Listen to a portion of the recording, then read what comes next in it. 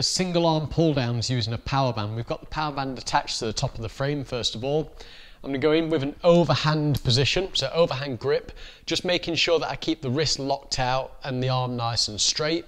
I'm going to step it back to get a little bit of resistance, stagger my stance to create a nice stable base of support, take my left hand behind my back, and then from here, from shoulder height, I'm going to drive the arm down past the hip and then control it back up and through to shoulder height. So it's push down, drive through, control back up to the top, down and through, control back up.